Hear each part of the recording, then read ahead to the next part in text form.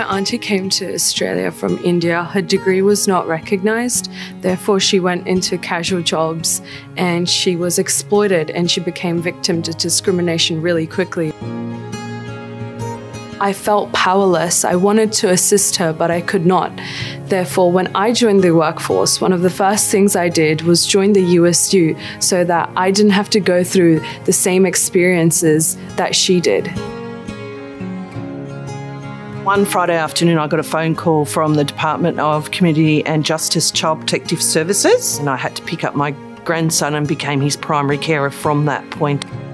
His biological mother was no longer capable to look after Noah, who was not quite 2. At my most vulnerable, I was so thankful to have the USU on my side.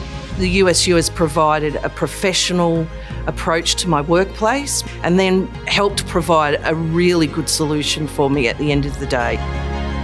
As a young person starting out in the professional workspace, it can be really hard to navigate. Just knowing what standards that you should be held to, just reading over your contract for the first time can be really overwhelming. And I really feel the pressure to be putting in really long hours, especially as I'm looking for more permanent roles, the pressure to prove myself.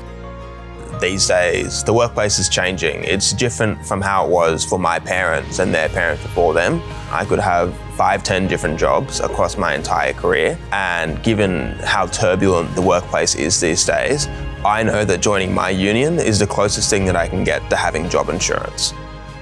If my auntie had known about unions, her experiences would have been so different. At my most vulnerable, I don't know where I would have been without my union. It is more important than ever that you have a union by your side to help you when you need it the most. It's really good to know that you have the force of the USU. If you have a contract, you have working conditions, the union is there to make sure that that is up to fair standards and that you are getting what you deserve in terms of your conditions and your pay.